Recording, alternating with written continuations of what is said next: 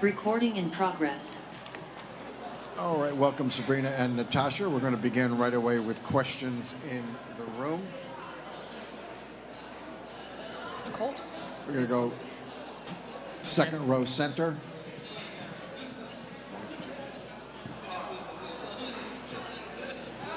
Hakeem Balaam, BeyondTheW.com. Once again, congratulations, for making All-Star. Absolutely. I want to start with one for you, Sabrina. In a lot of ways, you've gotten that New York experience. Chicago, in a way, has been compared, I guess you can say, to a baby New York. How has it been, like, sort of getting that, experience, especially, first All-Star here, and how would you compare it to what you've been able to experience, playing in New York City?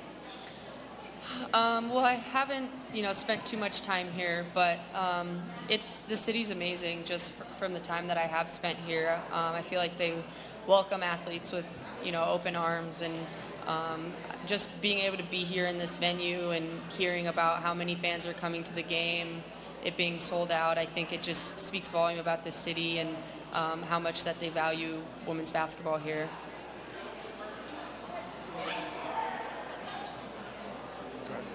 Jackie, go ahead. Hi, all. Good to see you. So, Sabrina, first for you, just generally, what does being an All-Star this year mean for the general story arc of your career?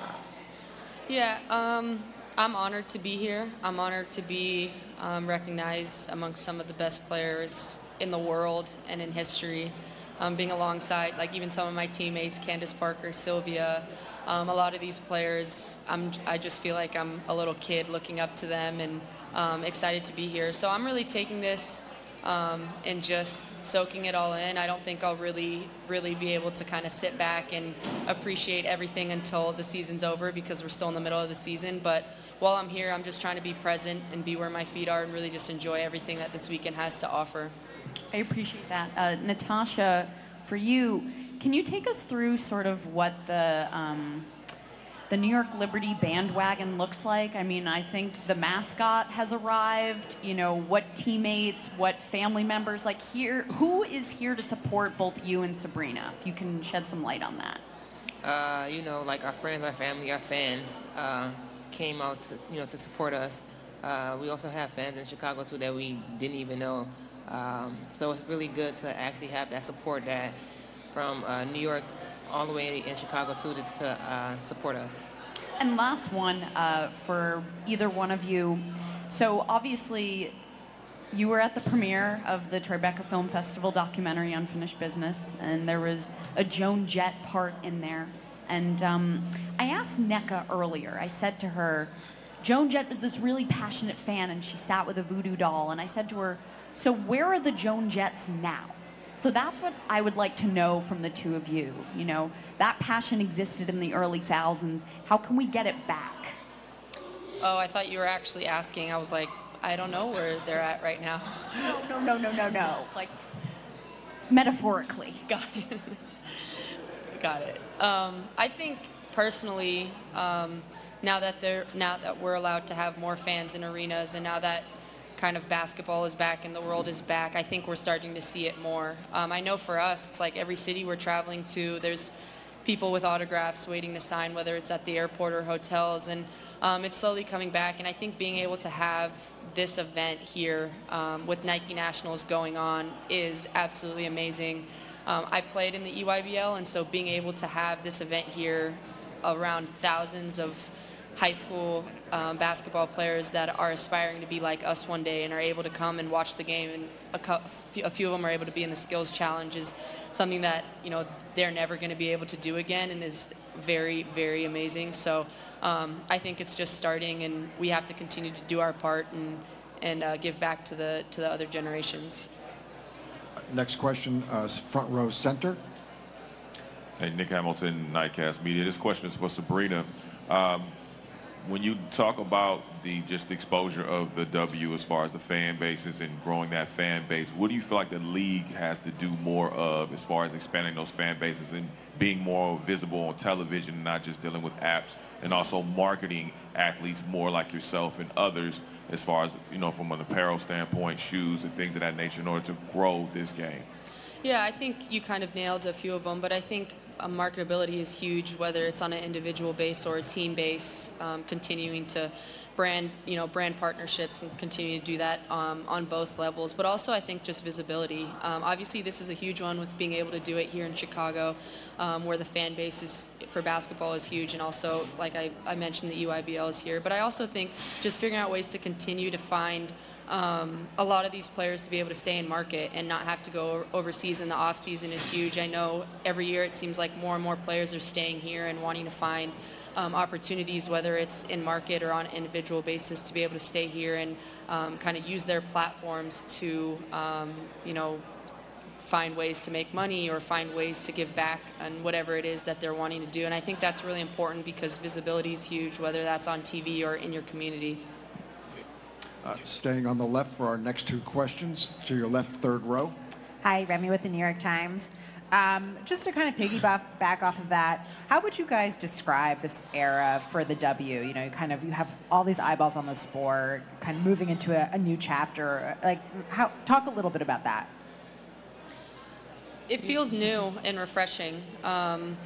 There's a lot of players. I think the page is kind of turning. There's a lot of young players that have entered the league and have been in the league that are really starting to blossom and make a name for themselves, which is really exciting. And then there's a lot of veteran players that are also now having access to, use their brand and use their likeness to be able to continue to provide for themselves, for their families, and for their business, which is huge because that wasn't the case, 10, 15 years ago when a lot of these players that are here now enter the league. So it's a new wave, and it's starting at a younger age. It's starting in college now where players are able to make money, and so I think it's changing, and it's changing in the right direction.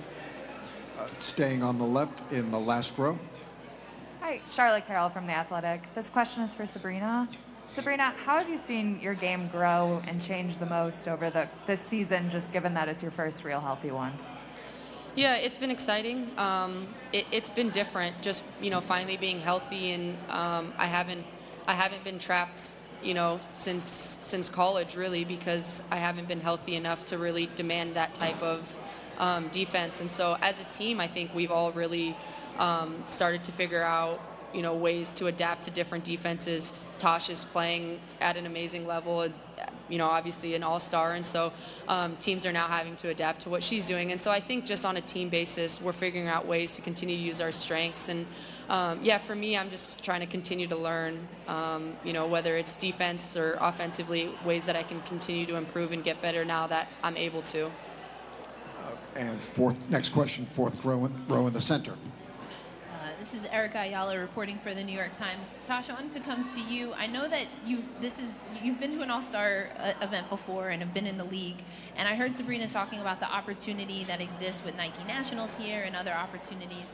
What have you seen as the best opportunities throughout your WNBA playing career to engage with other people in the basketball community? Is it All-Star? Is it finals? What does that look like from your perspective? It looks like, just getting connected with some of the great players, get the insight of what they think, and you just get, they piggyback on things of what they're going to do after they retired, or, what's the next step, or anything that you want to put in your game or off the floor. First row to your right. AJ McCord, The Oregonian. Sabrina, I know that you've talked about this being your first season, being healthy, and this All-Star being such a culmination of feeling like for the first time in the pros you can play like you played at Oregon. Well, how big of an impact has Candace Parker had in encouraging you to take care of yourself so that you can get to this point? Yeah, she's been amazing. I've looked up to her ever since I got into the league, and have gotten, closer with her through these last 2 years. But she's experienced, she's veteran, she's gone through injuries, and so being able to talk to her, I think it was last year on the free throw line, actually. She just told me, like, take care of your body. She had someone that I could go see. And to just be able to have someone like that in the league is huge, because at the end of the day, we're all competing for spots. We're all competing to try and be the best. And sometimes you lose sight of things on a human level and what people are going through. And I don't think a lot of people really understood what I was going through, and I didn't really talk about it either. And so to just be able to kind of have someone come up to me like Candace Parker and talk to me was, you know, something that I'll never forget. And I think it speaks on our relationship now. What game was that? That she talked to you on the free throw line? What game was that?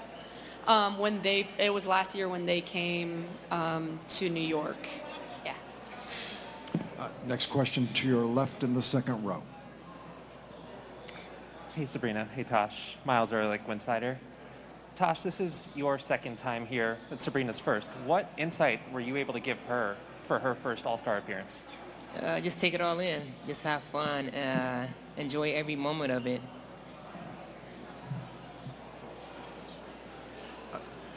Next question, we're going to go to Zoom. Christos, if you would.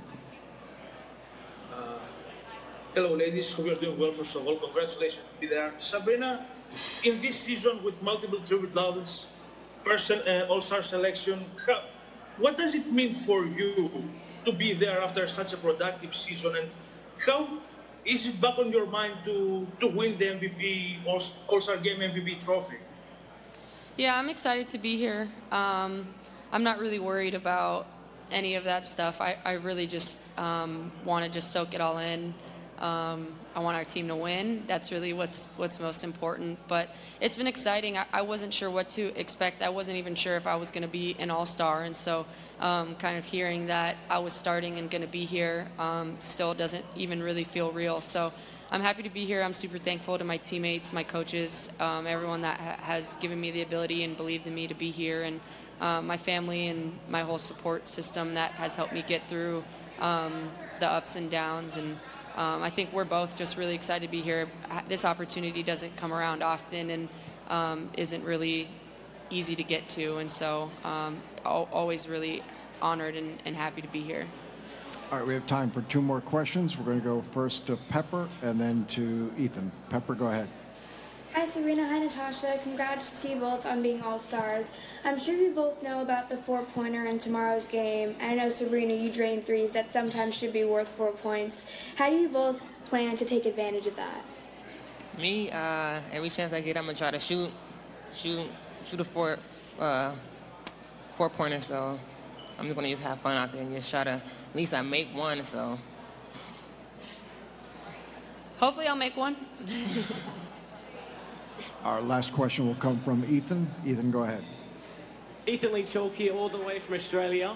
Tomorrow's game will have 3 special rules: no free throws, a 20-second shot clock, and a 4-point shot. If one of these rules had to stay for the remainder of the season, which would you choose? 4-point shot. All right, Ethan, any follow-up? All right, Sabrina, Natasha, thank you.